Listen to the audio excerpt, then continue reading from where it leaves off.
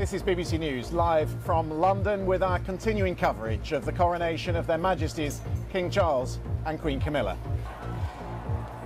Despite the torrential rain behind me, huge crowds here have come here to Buckingham Palace to greet the royal party. Earlier, the King had the imperial state crown placed on his head by the Archbishop of Canterbury at Westminster Abbey.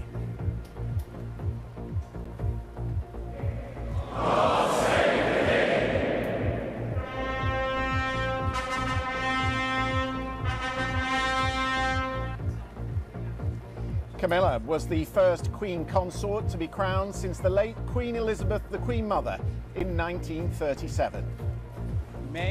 A personal moment between King and heir. William wishes his father good luck with a kiss. I, William, Prince of Wales, pledge my loyalty to you, and faith and truth I will bear unto you, as your liege man of life and limb. So help me God. The royal couple left the Abbey to go back to the palace wearing the full coronation regalia.